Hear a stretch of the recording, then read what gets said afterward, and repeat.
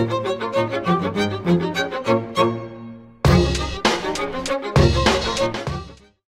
guys, what is up? Today we're going to be looking at how to install Paranoid Android on our Nexus 4 device. You have to be rooted, also install Clockwork Mod Recovery. So first thing, install ROM Manager and transfer all the needed files, which have links down below, into your Nexus 4 and reboot into recovery from ROM Manager.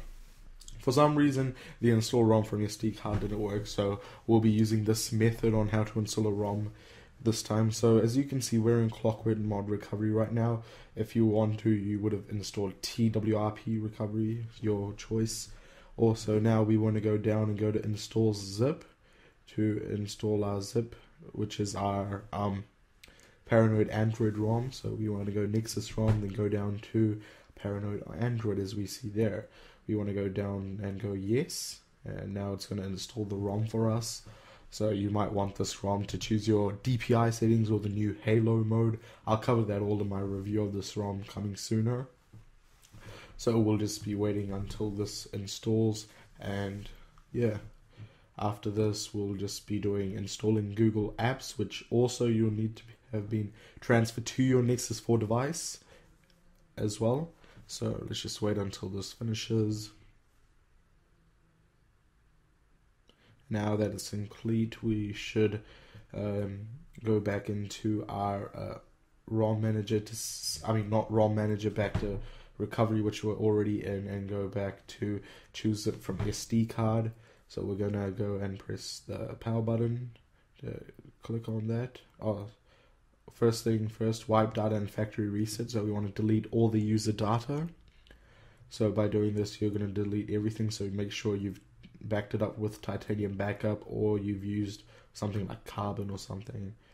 Also go to wipe cache partition. So you want to wipe the cache as well onto this. That'll be very quick as well. And also when you go into advanced, and then you have to go wipe Dalvik cache, and that'll be very quick also. And we want to go back, and then we want to go install zip from SD card 0. Then we're going to go download, and you want to go there, and then 4.2.2 Google Apps, which I'll have links down below on where to download this. And so there you have it. Google Apps is installing now. So this basically installs things like Google Play, all the services that Google provides on their devices. So all we have to go is go back, and then we go reboot system now, and this will just basically reboot your Nexus 4 into Paranoid Android 3 or whatever version has came out after I've done this video. So let's just wait till it reboots, and I'll be back when it's done.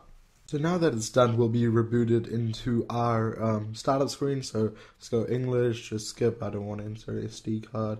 Just insert your Wi-Fi password, or if you don't want to, just do that, and I'll just enter it very quickly right here. And now it's going to basically connect to my Wi-Fi network, so it's just connecting.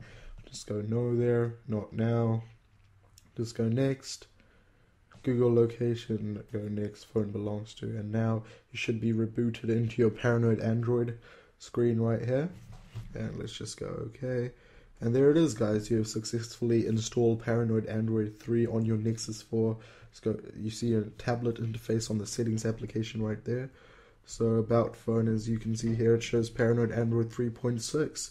So thank you guys for watching this video. Please like, rate, and subscribe. And I'll see you guys in my next video. Goodbye.